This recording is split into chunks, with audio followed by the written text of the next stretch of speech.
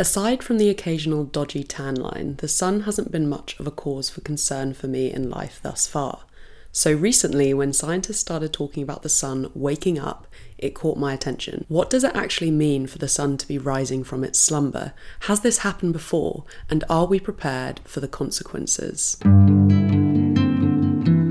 Welcome to Brain Noises. I am Chloe, science enthusiast and recovering physicist, and on this channel I talk about the thoughts that pass through my mind, sometimes relating to science, but I cannot make any promises. Quickly, before I get into it, thank you to everyone who sent me kind messages over the past few months. It's just got in the way, it's been a bit overwhelming, and I haven't been able to make the content that I've been wanting to make. Your messages have really meant a lot, and thank you for your patience and just, looking out for me. What does waking up really mean? The waking up comment was made by Daniel Vasharan, Associate Professor of Space and Climate Physics at University College London, in response to the emergence of a new, large coronal hole on the surface of the sun. This is a relatively common feature of the sun's outer atmosphere known as the corona. Geomagnetic storms can originate from coronal holes, but unlike those caused by CMEs, or coronal mass ejections, their onset is pretty gradual and generally predictable. So already it's pretty clear that the sun has a lot of drama going on, and there's a lot of stuff that sounds like it could potentially impact us Earthlings. But it's not actually that surprising, and that's because the sun runs on a cycle. The sun runs on an approximate 11-year cycle that is determined by the flipping of its magnetic poles. Because the sun, from North Pole to South Pole, is actually a giant magnet, just a kind of massive, complicated one. And these poles aren't stationary, they move about. Approximately every 11 years, the movement reaches an inflection point and the entire field flips. And so the North and the South Pole switch, and after about 11 years, they switch back, and so on and so forth. And in case you're wondering, yes, the Earth's poles actually do a similar thing. According to NASA, Earth has settled in the last 20 million years into a pattern of pole reversal about every 200,000 to 300,000 years, although it has been more than twice that long since the last reversal. A reversal happens over hundreds or thousands of years, and it's not exactly a clean backflip. Magnetic fields morph and push and pull at one another, with multiple poles emerging at odd latitudes throughout the process. A very cool side note about the sun's cycle is that, unlike Earth, it has been approximately 11 years long for 700 million years.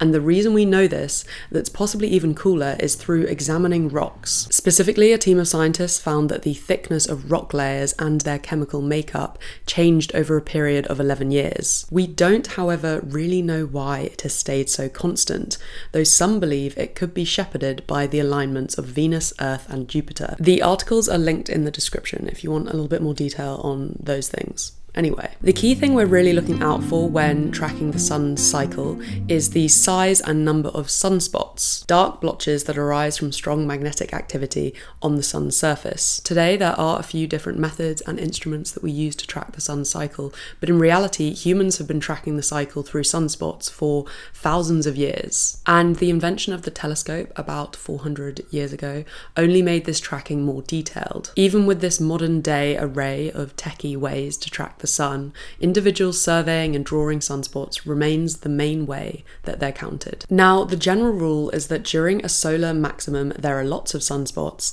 and then very few during a solar minimum. And as more of these sunspots appear on the sun's surface during an active period, the likelihood of solar storms, bursts of electromagnetic energy that can hit Earth, increases. This is because the magnetic field lines near sunspots often tangle, cross, and reorganize, causing a sudden explosion of energy called a solar flare.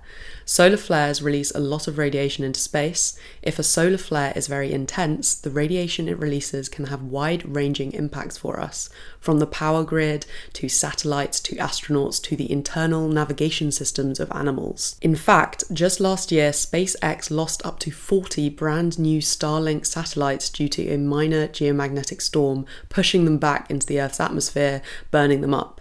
It is thought that this incident alone cost the company $100 million, and that's just a minor storm. But as we know, these solar maximums occur roughly every 11 years, and so you'd think that if they were really that terrible, we would have heard more about them.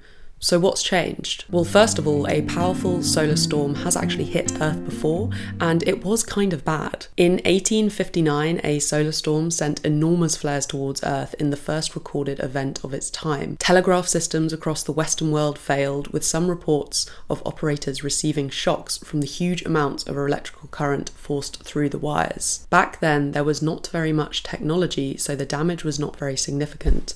But if it happened in the modern world, the damage could be trillions of dollars. A flare like that today could shut down all the power grids, all the computers, all the cooling systems on nuclear reactors. A lot of things could go bad. This is Avi Loeb at Harvard University. Loeb estimated around $10 trillion of damage to power grids, satellites and communications if one just as powerful hit today. And a flare just a bit stronger could even damage the ozone layer, which is famously important for, frivolous things like the survival of the human race. And the likelihood of this kind of event is actually kind of big, or at least more likely than I personally would like. It's been shown that a Carrington level event seems likely to occur in the next century, with a 12% chance of it happening in the next decade. So that all doesn't sound too great, but don't worry, there's more bad news on the way, because our sun has been suspiciously quiet recently, and it's got a few scientists pretty worried. Timo Reinhold at the Max Planck Institute for Solar System Research in Germany and his colleagues compared measurements of this activity for 369 sun-like stars observed by the Kepler Space Telescope along with our sun. For as good a comparison as possible, the team ensured that these stars that they were surveying all have similar temperatures, chemical compositions, ages, sizes, and rotation periods. And yet, the researchers found that nearly all of these stars varied in brightness more than our sun. These stars are similar in every way we can measure to the sun, but many of them show variability up to 5 times higher than the sun, which is surprising, says Reinhold. One possible conclusion would be that there is some yet unidentified quality of these stars that we don't know that is different from the sun. They are very much exploring other reasons, but unfortunately the fact that there are sun-like stars with much higher variability does suggest that it's possible that the sun is just as variable, i.e. we're currently in a calm period and it's going to ramp up at some point in the future. Though apparently we can't predict when this will happen, so I guess we just gotta sit tight. So returning to our initial question, should we be worried and are we prepared?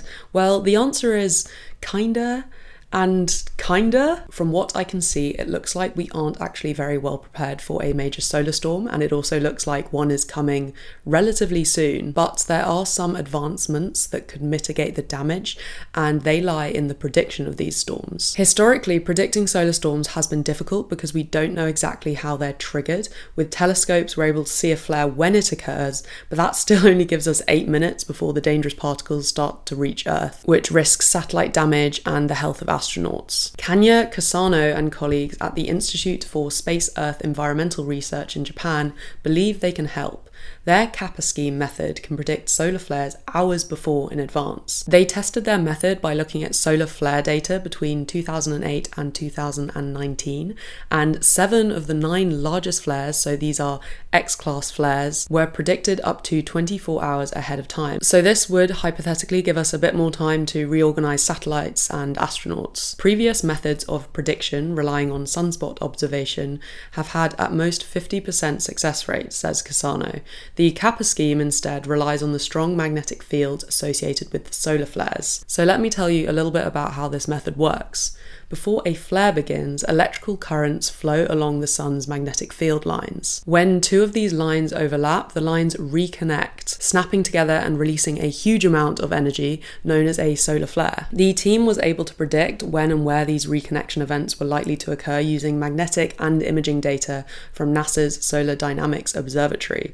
The 2 flares that couldn't be predicted had reconnection events far above the solar surface, so they weren't in the viewing line of this instrument, and that's why they were missed. These findings were published in July 2020, but we haven't quite got this method down for predicting future flares yet. In fact, just 1 month ago, we were hit by the most powerful solar storm in 6 years, and it caught us totally by surprise. So it's safe to say that we have a way to go before we can reliably predict these beasts. And so, thank you for watching. As per usual, let me know your thoughts in the comments below. But before you go, hold on, because I want to leave you with a quote which I particularly enjoyed when researching this video, because it can sort of be applied to pretty much all of the existential questions I ask on this channel. It's by Greg Laughlin, an astronomy professor at Yale, and he said, "I'm not lying awake in bed at night worrying about solar superflares, but that doesn't mean that someone shouldn't be worrying about it." Okay, I'm really done now. Thank you for watching. Have a lovely day. Goodbye.